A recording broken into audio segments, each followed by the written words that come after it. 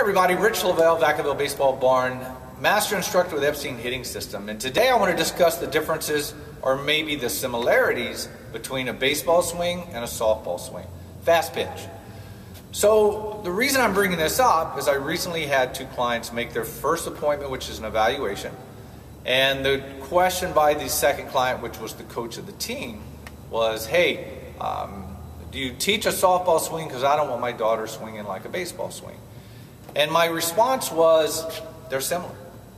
There are very small differences. Technique-wise, everything's the same. We can either teach a stride or no stride.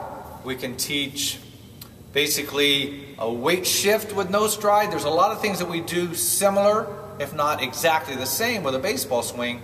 The difference lies in the plane of the bat to the plane of the pitch. And if anyone's ever seen our instruction, or my instruction, we talk about three core movements within the Epstein hitting system, and one is hips before hands, or hips lead the hands. The second, we've changed a little bit and we start talking about the barrel staying on the inside part of the baseball so that we're not casting out, and that's why I have this T here, so that we don't cast out and come around and pull an outside pitch.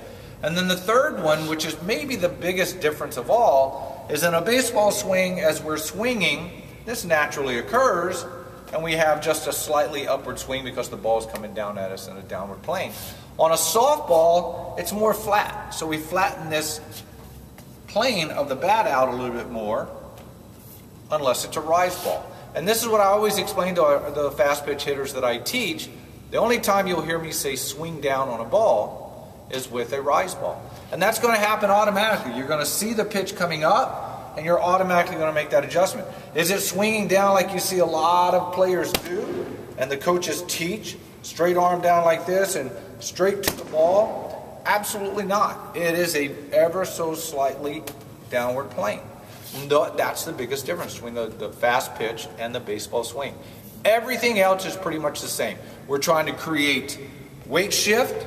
We're trying to create ground force. We're trying to create separation between our hips and our shoulders, which is our torque position.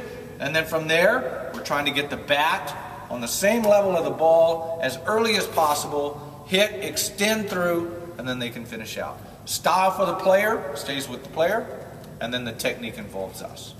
Hopefully that straightens out a few things for you. If you have any questions, look us up at vvbaseballbarn.com, subscribe to our YouTube channel, and give us a shout at Facebook.